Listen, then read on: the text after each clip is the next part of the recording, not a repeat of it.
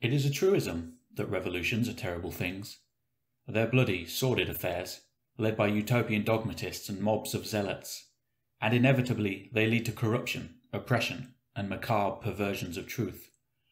And this is because the very essence of revolution is an anti-empirical one, an anti-reality.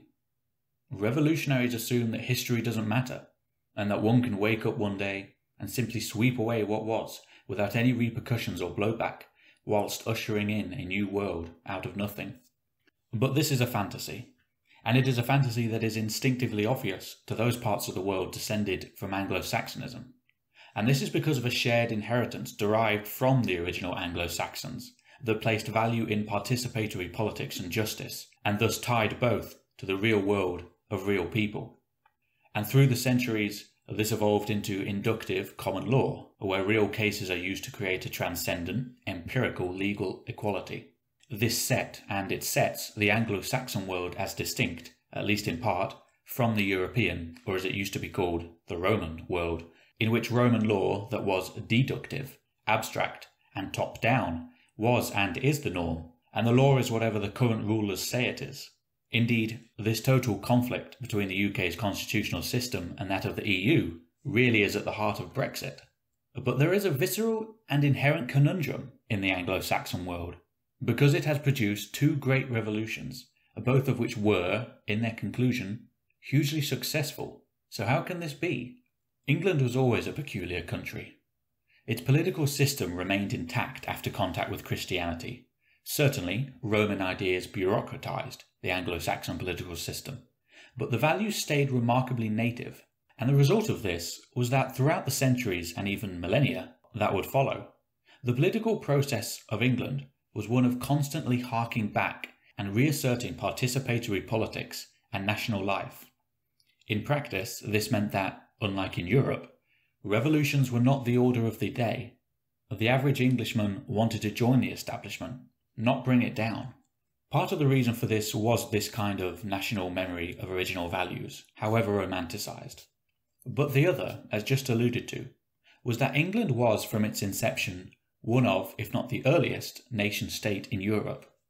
And thus, as a nation, it was illogical to want to tear the society down, since it was what everybody lived in. Instead, the goal was to make the nation-state truly live up to its name, a state of and for the nation, the people. This made England totally different from Europe. In Europe, feudalism was the norm. There was no nation-state concept. You were a subject of your local baron or earl, who in turn paid often flippant homage to a king, a head earl. France, in the medieval period, was no more a country than a collection of corporations, where each baron was a self-contained corporation, with a titular head known as the king. Likewise, for the Holy Roman Empire, it was an empire, a collection of people put together purely in a bureaucratic system. Therefore, in Europe, the order of the day was simply tyranny, rule or be ruled. And so it made sense to be revolutionary, because there was nothing about the old system that was worth keeping. You wanted to destroy it, to destroy the old establishment, because you wanted to be the new lord, with your ideas.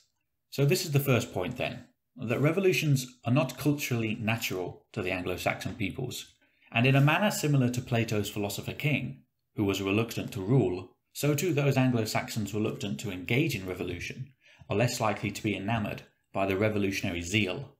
But this then leads us to a second uncomfortable reality. Why then were the English the first to overthrow their monarch in an ostensibly revolutionary way? The reason lay in a semantic argument. Because although the English Revolution is nominally called as such, the English Civil War was really a fight between Renaissance parliamentarians and a revolutionary/reactionary absolute monarchy. Revolutionary because it was alien to Englishness, and reactionary because it sought to ape the worst excesses of previous kings. The so-called English Revolution existed within its own time, with its own values and new ideas, and certainly, like all groups, the parliamentarians were thinking of themselves and their own power, but they did so in the context that it was the English, the Anglo-Saxon way, that a monarch should not be absolute and that politics must be participatory. And they ostentatiously harkened back to this idea, no matter how romanticised it may have been. Can a Renaissance be considered a revolution? The idea is absurd. A renaissance is, in fact, a word for the natural and likely best evolution of any stable, successful society. It is the refinding, the retesting, the re-evaluating, and crucially, the conjoining of tried and tested values with a new time and new circumstances. As a side note, you can see why the left is so vehemently against what it calls cultural appropriation, because cultural appropriation is what a renaissance is. The Renaissance of Europe was a continental act of cultural appropriation, of bringing ancient Greek ideas into the late medieval and Christian world.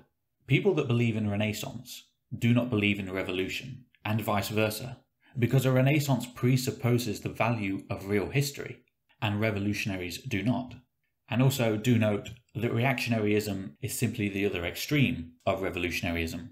It is a desire to pretend that the present hasn't happened, just as revolutionaries pretend that the past hasn't happened.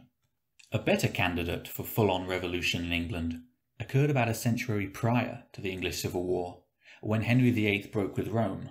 England itself, as a nation-state, was technically a Catholic one from its inception, even if the Anglo-Saxons originally were not. But even then, the word revolution has its limits. Henry VIII's arguments were in fact explicitly based upon research that said that England had always been a unique self-governing nation, i.e. a renaissance.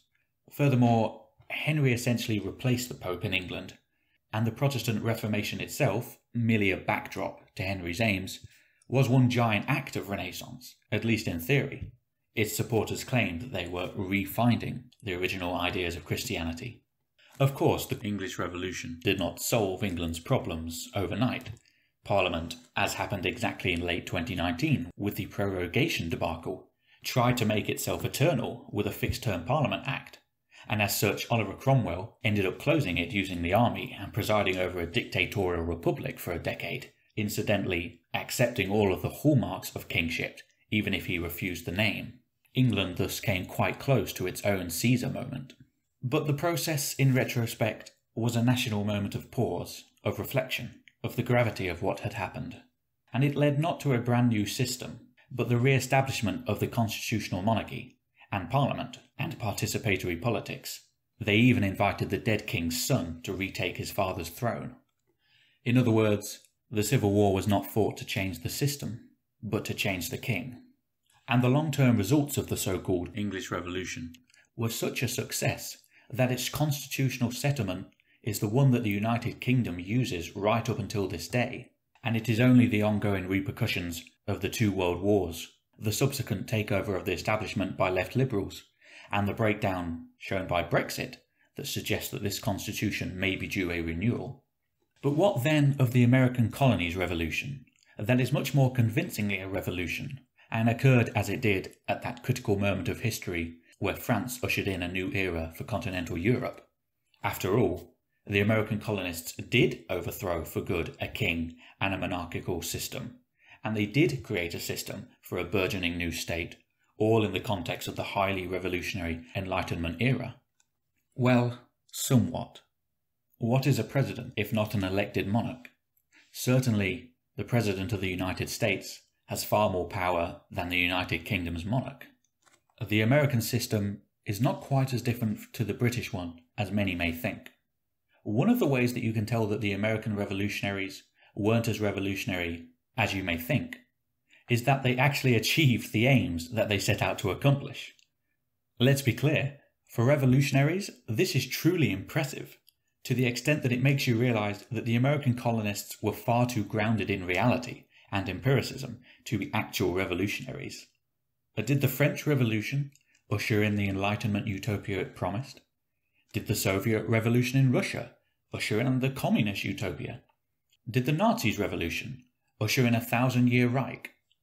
True revolutionaries can be spotted by their total abject failure. And the Seattle Autonomous Zone was, though funny in isolation, also a grimly vivid look at what a genuine revolution in America would look like. The truth is that the Founding Fathers were Renaissance figures, just as in England.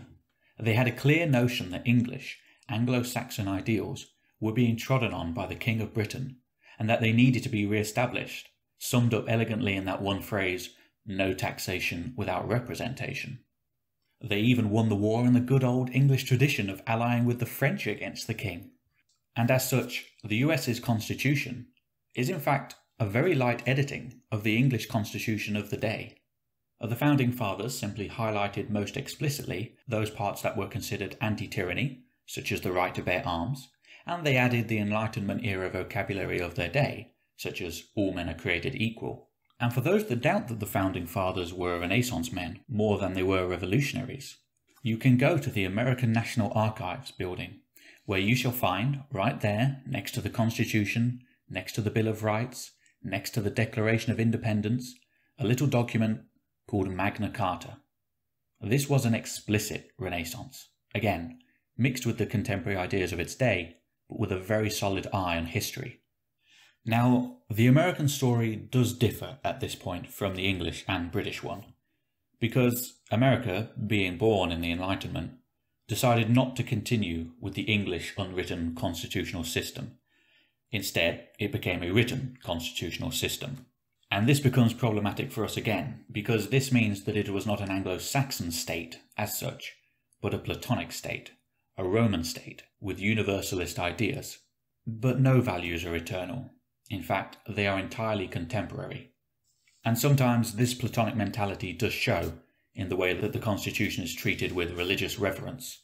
But the reason why the American Revolution did not turn out like its sister revolution in France, and why America became such a successful country and empire, was that the French Platonic state also enshrined Platonic values, making it an abstract, utopian, revolutionary state, whilst the Americans embodied English values and words, enshrining Anglo-Saxonism, that is, empirical, Renaissance values, into their constitution. And so in a paradox, the USA created a universalist state imbued with explicitly contemporaneous values, or to put it another way, a Roman state that had all the hallmarks of the English state. And there is something that is wonderfully human about this paradox. It is certainly much better than a claim of certainty and purity, which is what the French Revolution had. And in fact, the creation of America as it was really the inevitable result of having a renaissance of English values set at the height of the Enlightenment. And it may be that being part of the New World may have encouraged the Founding Fathers to believe that they could shed the baggage of the Old World, but they never pretended that the Old World did not exist or was not important. In fact, it is arguable that the USA's governmental system is less a system of government and more a system of anti-tyranny. Each separation of power can effectively roadblock another, such as the result of a renaissance that occurs in the context of overturning a tyrant and settling a country where government was supposed to be limited, and that any roadblocks in it were thus hopefully not actually to be that detrimental to a free market society, so to speak. And so this is why the Anglo-Saxon revolutions appear so uniquely successful, because they weren't really revolutions, certainly not in the same way that most of Europe has had them. They were specific to Anglo-Saxonism and the Anglo-Saxon world, distinct from European or Romanism. They sought to rekindle the values that had made them so successful and gave longevity in the first place, and to adapt the lessons of the past to the present situation.